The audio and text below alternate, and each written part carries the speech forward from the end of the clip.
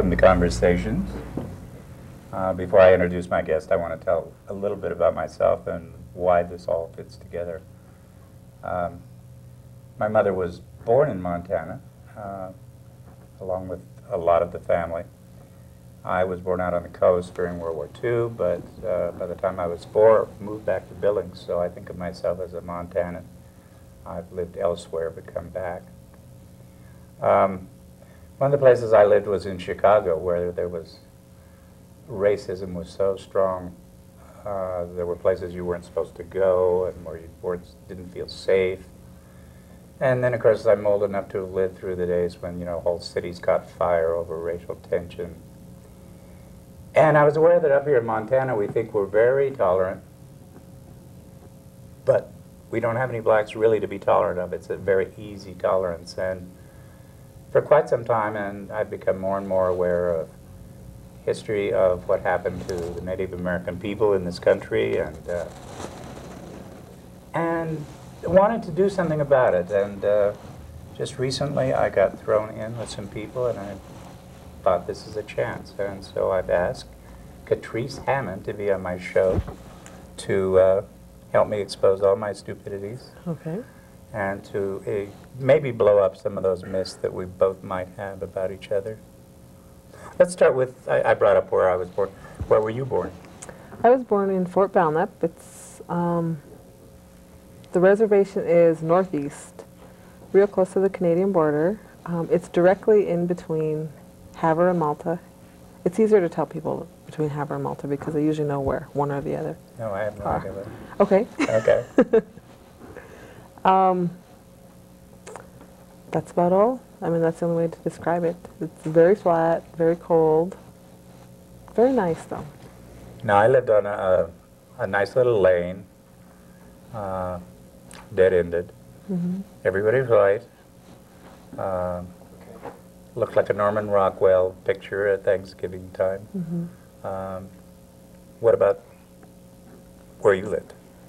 I lived on the reservation, and on the reservation they have different, like, I don't know if you'd call them subdivisions or not, but there are different groups of housings in different areas. First we lived this one part called low rent, which I guess you can compare it to the ghetto.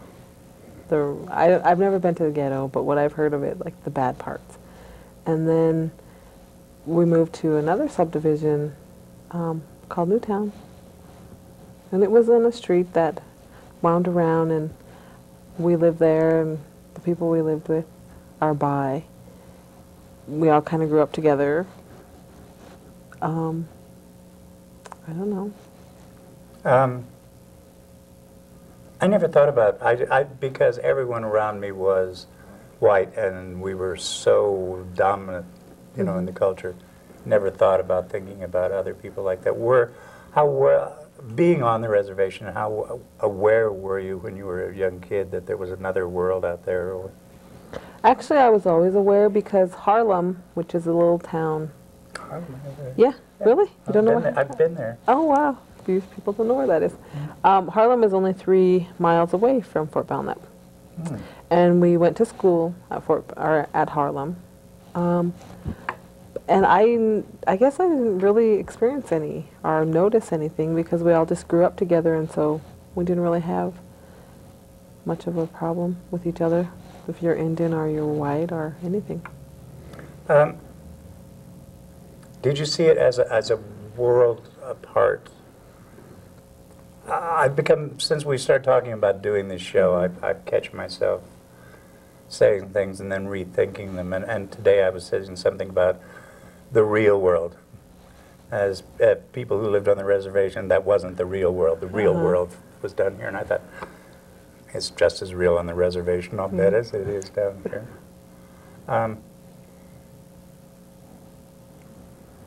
Was the reservation, and is the reservation, is that kind of a hometown, or what, do you feel an allegiance to that? Do you go back? Definitely. Family still there? Yeah, most of my family, actually, I would say 90% of my family still lives on the reservation. And I guess I do feel. And there's kind of this Well, I'm from the Fort Belknap Reservation, and there's like some of my friends are like from. There's Browning Reservation. There's Rocky Boy Reservation. And I guess sometimes we kind of pretend or we joke that our reservation is better, which neither is necessarily better, but it's kind of a pride thing to say I'm from Fort Belknap, or in my mind that's how it is anyway. Which leads to another question. To a lot of us, there's just Indians, you know. That's not exactly true. Not really. Well, I mean, you make distinctions, and when I was a teenager, I found out that some Indians hated other Indians, which came as a real surprise to me. Some of it went back to how certain Indians treated the white people when they came. The Crows were real good scouts, and so they had a good, they kind of, as I understand, got a good deal from the white people, and they hated, other people hated them. And who hates who, or what, do you see all of these things together as Indians, or to what extent are they different, different little countries, sort of? Well, I guess I can't speak for all Indians, but like for me and like some people from Fort Belknap, I guess saying you think your reservation is the best, and you know, like I'm a Assiniboine, and even on the Fort Belknap reservation there are two tribes. There's the Assiniboine tribe and the Gros Ventre tribe. Well, because I'm a Assiniboine, then obviously I'm better than the Gros Ventres, even though we're from the same reservation. So I think you get a lot of that. And I guess it depends on which way you look at it. It could be healthy, or it could be very unhealthy too. Something I only found out, 4 or 5 years ago, is that you may think you're an Indian, but unless the federal government agrees with that, you're not going to get certain funds, you're not going to be treated. Would you care to talk about that a little bit? About how the government decides? Well, when were you first aware of this? And do you have to sign up at a certain age, or if your parents are signed up? Or You have to enroll. I'm not sure. Well, I don't think I became aware until I had my own children.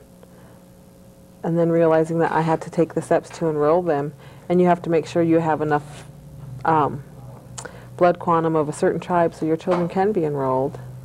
Like you need to be 8/16, which would be 1/2, or 1/4, a quarter. And I think all the reservations are different. I'm not positive, but like I think it's Oklahoma, you only have to be very little, have a little blood quantum, and you can be, they consider you Native American. But like at Fort Belknap, you have to be at least a quarter of your blood has to be certain. Gros Ventre or Assiniboine or whatever. Where I grew up, you know, there was the mayor. I never met him, but I knew there was a mayor, and I knew the president of the United States. I had to kind of fit into an order. Now, to what extent did you feel that, or are there other people within the tribe that kind of shake that structure up a bit?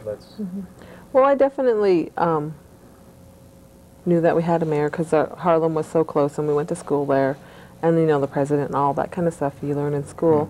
But also we have, on reservations, you have tribal councils. And the number of people on a tribal council varies. But at Fort Belknap right now we have 7, I believe. And then you have your tribal council president, and then you have a vice president, and then I don't know if you have a secretary or not. These were not authentic Indian political structures. These. I don't think so. I mean, because they're kind of like, maybe not the mirror image, but they're similar to our government, like the United States government. Well, I know it's sometimes when water rights or things come into play and there's a lot of money, all of a sudden those councils can get very political, and the politicking can get pretty nasty. Yeah. What about some of the day-to-day life? For instance, healthcare. You know, if you broke your leg on the reservation. Well, on the reservation, most reservations either have a clinic or a hospital that you can go to, and there isn't a charge to go there, as long as you're an enrolled member. And you don't even have to be an enrolled member of that tribe, as long as you're an enrolled member. But that's only on the reservation. And I would say, I don't know, about over 70% of the Native American population don't live on the reservations. They live in urban settings. And when you move off the reservation, you are still covered by what they call contract care, which means that that hospital, like Fort Belknap Hospital, if I was to get sick and it was still within 6 months after I moved, then they would pay the hospital bill. Doesn't matter where I went to the hospital at. So, above and beyond everything else, there's a large federal bureaucracy that whatever life you have is also interwoven with past history of what was done and laws that were enacted and that sort of thing. What about school? You said that you went into Harlem? Yes, our high school and our elementary school was in Harlem, which was not on the reservation. But on our reservation, they had a school in Hayes. Hayes is a little town farther. I don't know if they're north or what, but they're farther. They're about 30 miles away. There was a school there, high school, elementary school. They also have the mission there. And then down the road the other way, there's Dotson School. But because we lived in Fort Belknap, and it was closer and easier for us to go to Harlem School, which was only 3 miles away. Let's see, where was I going with this? I had a great question asking for you. Oh, I wanted to talk about this thing of coming in and off the reservation. I assume there are people who live their lives, have, you know, nice homes. On the reservation? On the reservation. You know, maybe farms and... It's possible, yeah. Yeah. But I'm also aware that people grow up, they want to see, you know, go off the reservation to check things out. And I know people who are going up to the reservation or, you know, if nothing else, to buy cheap cigarettes, you know. Yeah. What, can you talk to me a little bit about that, about what it's like living in both? You don't live on the reservation anymore, do you? No, I live here in Missoula. Right. So, but you go back because you have family there? So it's... And I go back like to see the hometown. doctor and go to the dentist. Ah, for the health care that's still there. We should throw in what you do here in town. I met you through the Missoula Indian Center. We are located at 2300. This is the time to use your camera. Do I have to? No, not really. We're located at 2300 Regent Street. I'd rather look at you because that looks funny. Okay. The Missoula Indian Center has been in Missoula as a nonprofit corporation since 1970. We offer, it's basically outreach and referral. Like our health programs, we have a diabetes program. We have a health promotion, disease prevention program. We also have counseling, testing, and referral, which is like HIV. We have mental health services available. What else do we have? My mind just went blank, so I don't even remember what else we have. We do have an outpatient chemical dependency program. And then most of our clients come in for, like, the food bank comes to the Indian Center every Wednesday, and so they come for that. And then the phone, a lot of people in our lobby, we have a phone, and they just use the phone, and that's a way for them to call back home to their families and their friends or do everyday business. Computer access, do they? They don't have computer access yet. However, we did receive a computer from the National Minority AIDS Council. Does that sound right? Yeah. Anyway, from them, they gave us a computer for our clients to use to access different information about HIV, STDs, and AIDS. hepatitis C, and we decided that we would just they can use it for that too, but if they also needed to just type up a resume or whatever, they can use it that way too. We don't have that yet. We do have the computer, it's just not hooked up yet. Does the Indian Center do any work with people coming to town, getting lost, not just physically, but, you know, drunk and wanting to get back to the reservation and needing some kind of counseling or, you know? Yeah, we have, we do a lot of public service. Is that what it would be called, public service? Mm-hmm. Community service? I don't know what you would call it. But not necessarily always helping them, because it all depends on our funds too, how much funds we have and all that stuff. But we do offer and provide help for people who need it, like if they need, like if there was a death in their family and they needed to get home, then we can help them do that. Or if they just needed to go to the doctor back home, we can help them do that. But one of the things we like to do is refer people to either Partnership Health Center or St. Ignatius, because they do have a clinic up there and it's not too far.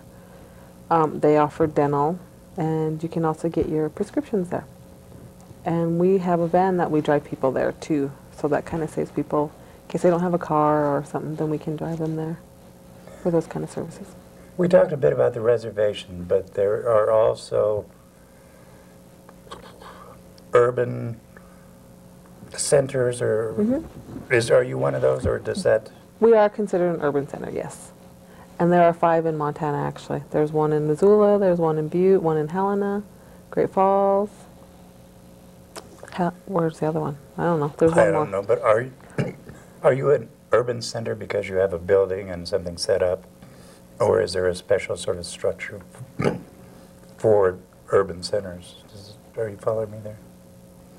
We are an urban center because we have a building and we're set there, and we also because that, I'm not sure if there was some kind of, do you mean like if there was some kind of policy or something that? Well, I mean, would you be an urban center if you didn't have the Indian Center? I mean, is there kind of a governmental, I know that... Well, actually, urban center and Indian center are pretty much the same thing, only we're not on the reservation, we're off the reservation. And basically, I believe, I don't know for sure, but I think we are an urban center because we're not on the reservation, but we still offer those kind of services.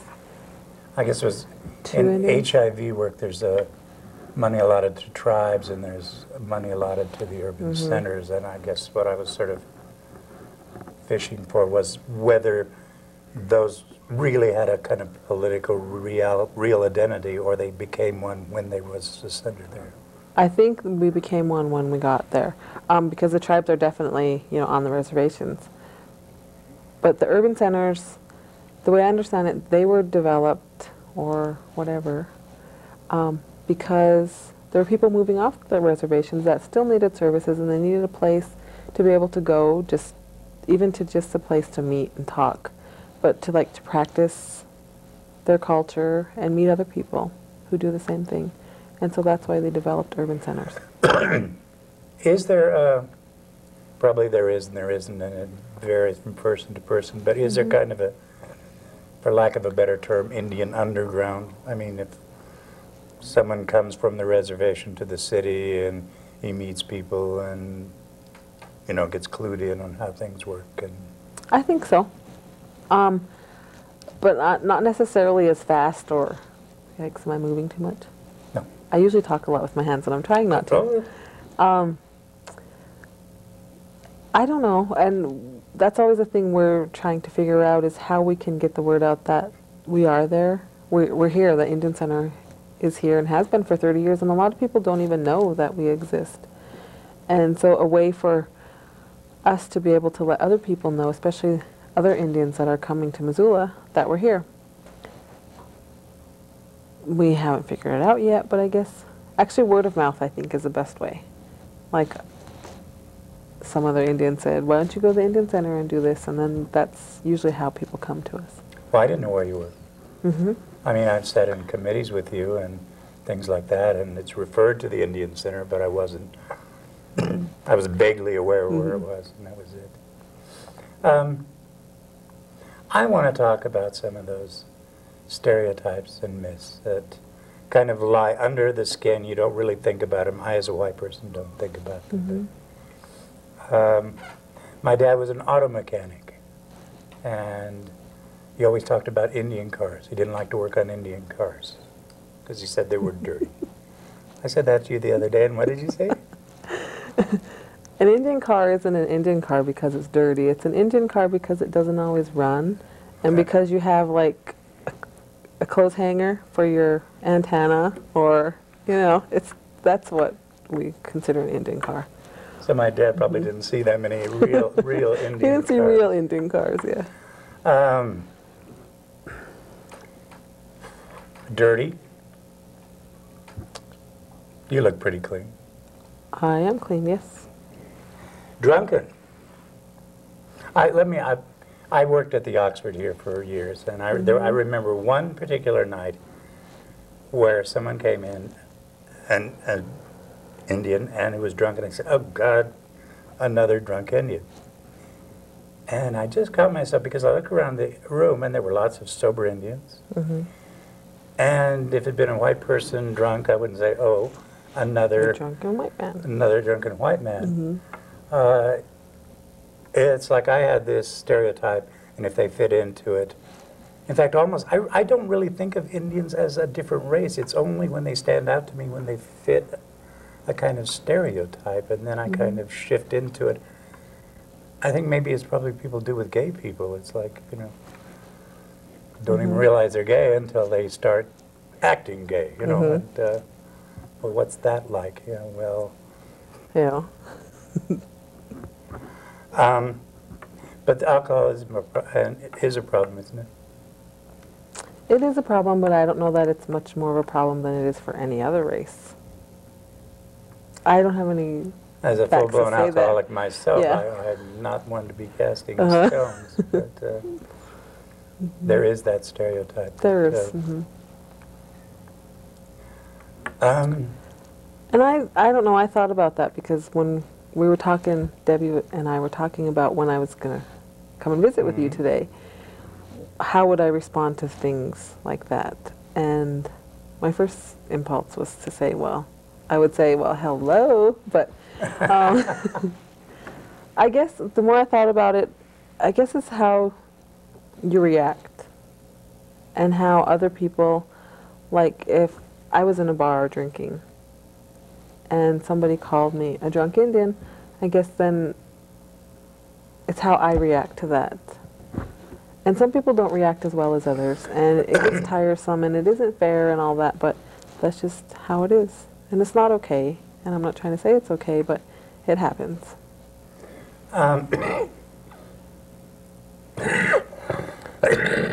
There is, excuse me, Katrese. There is this kind of mild-mannered racism that I've been talking about, that's just sort of more stupid than anything else, or unaware. What about full-scale nastiness? I mean, is there a point at which Indians really become victims of physical abuse and crimes? And I think so, definitely. And one, and I guess there's probably others, but one that really hits close to home, and can I mention it? My friend, and she's from Fort Belknap, her name was Mina Limpy, and she was stabbed by a white girl at the Stockman Bar. And it went on and on and on forever, and nothing ever happened to her, the girl, and I don't remember her name. It's like, I don't want to say her name because it might not be her name. It might be the prosecutor's name or somebody. I think her last name is, as a white girl's incident in the bar. And so nothing happened to her at all. I guess she was on probation or something, and it didn't even go to court for like over a year. And I guess that was the first time that I realized, and I've always grown up knowing that things aren't fair and it's unrealistic to think that, but how blatantly unfair, and how, to me it seemed blatantly, and maybe not to other people, but to me it seemed real blatantly unfair that I don't even remember what she got because I was just so upset. I said pissed off. It was pretty light, if I remember, if she got Yeah. And anything at all. that was, I guess, one of the, not the first time, but one of the first times where it hit so close to home and so close to somebody that I knew. And so I guess it does happen, and I guess it doesn't happen anymore to Native Americans than it does to any other race, but you notice more when you're Native American and it happens to somebody else who is an Indian. Mm-hmm. My grandmother always talked, I don't know why it would come up, she'd talk about the day they threw the 3 Indians over the cliff. This was down at Hardin, and she never explained why they threw them over the cliff or anything like that, but certainly in earlier times. Let's go to those horrible, I don't know, the atrocities that had been committed. As I say, my grandfather was 6 when the news came through that Kastl had been massacred. And they were living in Iowa, so it wasn't unrealistic that somehow Indians might come swooping down and do them all in their beds. That has changed so much, even from when I was younger. There's been a whole re-looking at all those things and what has been done. But the real atrocities that white people have perpetrated.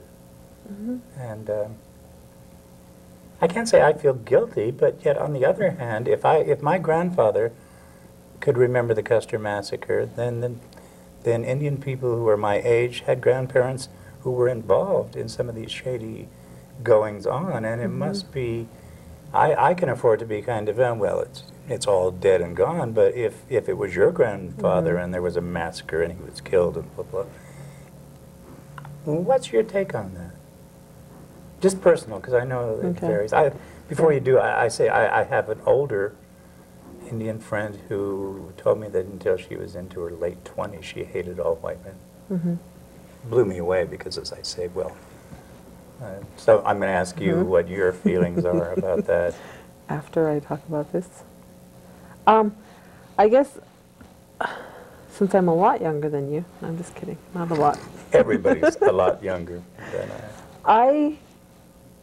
And I don't remember my grandparents talking about that, or maybe I just wasn't paying attention when they did.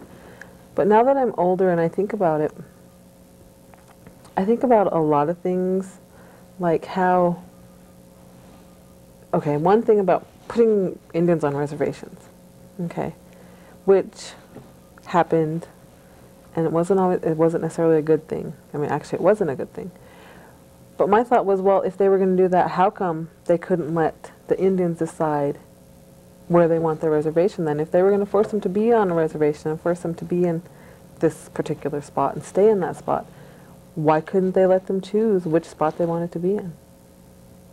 Well, they were the Omaha, I mean, the tribes in Oklahoma that were forced to go all the way to Florida. It was called the Trail of Tears, I believe. And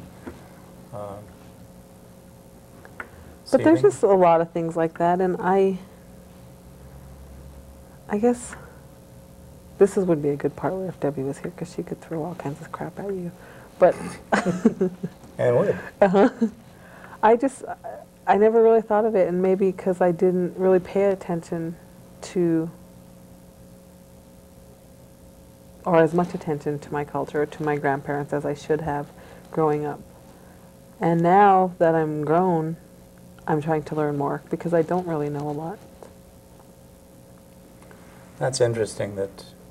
And I think that's another sad thing, because had we been allowed to just keep on living the way we were living, then maybe someone my age would know more about their culture and their traditions. And maybe not, I don't know.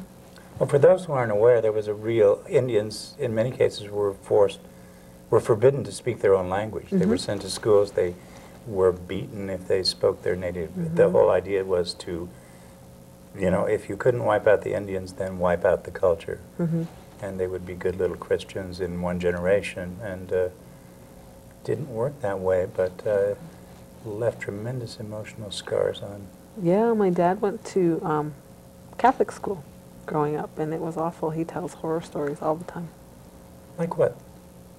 Well, just that they didn't get to talk their own language, and they were forced to wear certain clothes and they couldn't act. They had to cut their hair a certain way. He always tells other ones too, so like he had to haul water 2 miles to take a shower. But that has nothing to do with being Indian. I've seen some of those pictures of school, you know, the class or something or other, and these poor little Indian kids who look so scared and their hair's all cut short and they look, whoa, where am I and how did I get here? And this was at a time, these were not orphan children. They were taken away from their parents and shipped off to these schools. Schools, boarding schools. And then there's the corruption of the agents who administered the federal funds. And if that isn't bad enough, the federal government itself would decide which treaties to validate To and which honor one, which ones not to. and would decide that a treaty was valid when tribal custom was such that a certain number of people would be required, and they'd get 2 or 3 together. And I guess what do we do with that past? I definitely think white people should be much more made more aware of it. That's one thing I want to do, is to say, hey, this happened. And on the other hand, should you say that you're not as aware of it as you could be, then maybe young Native American kids could be made more aware of it. And then we can help other people be aware, maybe. Is there a movement to bring some of the language, culture back? Or is it slipping away? Native speakers, more or less than there were before? A movement. I don't know if there's a movement, but they definitely have programs like Title 9 or 9. And those are for like bilingual education. So we can learn our languages. The problem with that is finding someone to teach that language. Because of a lot of our elders, they don't write things down. I mean, if you want to learn it, you need to be there with them and learn it. And you can't write it down. Because I know my Uncle Mike learned a lot from my grandpa, whose name was Ira, and because he lived with him. He went to live with him and he learned the Assiniboine ways. I think it's Assiniboine. And a lot of our elders who have all this knowledge and stuff, they don't write it down, and they don't believe in writing it down. And so part of that is, I guess, the interest of the younger generations. I guess we're not taking the interest, and we're not taking the opportunity to go with our elders and learn like we should. Well, I was watching that documentary I told you about that I've been going through. The certain children who, at an early age, showed a real gift for memory, were picked out to remember the stories. So, I mean, there's a reason for not writing it down. I mean, it's part of a whole tradition of keeping it an oral tradition. I want to go to other stereotypes. There's the bad ones, but then there's the, in the 1700s and early 1800s, there was a whole school of the poor Indian and the noble savage, and this kind of Indians were all pure and wonderful, and they represented a kind of purity and goodness that you know, white men would never achieve. Is that going a little bit far the other way? No, that's not a stereotype. That's all true. That's all true? No. I guess it's just like with any other race. You have to find the medium. And I guess sometimes we tend to focus so much on the bad stuff, and then, I don't know, I want to say it's been like the bad stuff for so long that some people, and I don't know who, decided to start saying the really, really nice stuff, which isn't realistic, like we're all pure and stuff, to make themselves feel better for saying or believing that other stuff. I almost said crap. I don't know what you can say on TV. You can say crap. Okay. I won't even tell you what we said last week. Okay. The other crap, then. Yeah. I don't know. What was your question now? I got lost. Oh, the noble savage, the going noble too red far? man, the last of the Mohicans, the way of life, you know, the kind of almost oversimplification and over-identification with the Indian as a great warrior and hunter. And I think, though, at the time before we were forced to be on reservations, it was like that, maybe not that, because we still had wars against other tribes. So there was still some of that not so good stuff. But I think because we were really good hunters, we would hunt in the summer times and like just eat and eat and feast. They called it feast and famine. Feast in the summer and then famine in the winter when there wasn't any animals around. So part of it, it's not totally untrue, but it's not just totally that way either. one thing I hadn't thought about but was impressed with in this documentary was it's a way of life in which everybody has to participate to make it work. So there's bound to be certain values that are commendable, you know, loyalty and communication and working together and all of that, just out of sheer necessity. Powwows. I've never gone to a powwow because I always figured the powwows would be what Indians put on to amuse the white people, and I wasn't going to. That's You know, not I what we wasn't do. going to go and buy my balloons or whatever it was that they were selling that particular day. Powwows are open to white people. But it's not what we do to amuse the white people. All right. It's a way of getting together and celebrating who we are, basically through dancing and through singing. And are those dances and songs, are they really traditional, I guess is... Well, I guess with anything else, you kind of lose a lot of the traditions as more generations. But basically they are traditions. And like an honor song for the Blackfeet Indians, it's not exactly the same as an honor song for the Assiniboines. So it's different tribal traditions. But if I went to a powwow, I would see something that was quote unquote authentic Indian. I'd catch some of the flavor. Yep, definitely. I will try to go. They're having Kyo powwow at the university not this weekend, but next weekend. I'm going out of town this weekend, but maybe you can get that. We're you going have to wind this up pretty soon. It's been so much fun, but I wanted to talk a little bit about what we do about some of these things. I think it's great that you and I have met, and Debbie and Brant, and we've all worked together, and it's like we kick some of this around. In fact, we were trying to plan a conference where Indians, say, and gay white men could come together, and there was a time for identity politics a while back where you were gay and you had to vote gay, and you were Indian and you had to support da-da, and you were feminist, and sometimes it got confusing.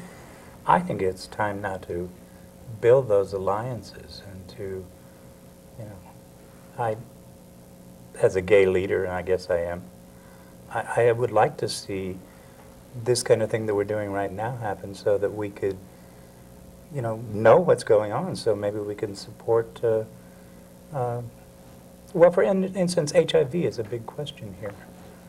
And gay Indians are not necessarily welcome on the reservation, but they're not really necessarily welcomed among the white population. And then you throw HIV in the mix, and some of these people have no place Nowhere to go.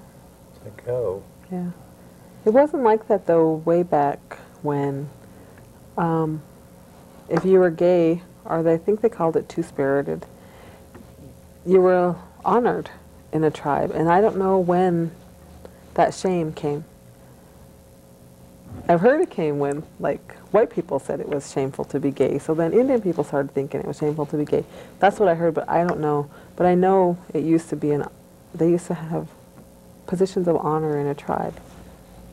There's so much Way I back could when. ask you. I want to, okay, place of women in your particular tribe. Strong? Very strong. The woman was probably, I don't know, you know how a man is like the most important person in, I don't know, whatever tribe or whatever culture, then for the Assiniboines, women are very important. Although we do have rules or customs we're supposed to follow. Like? Like?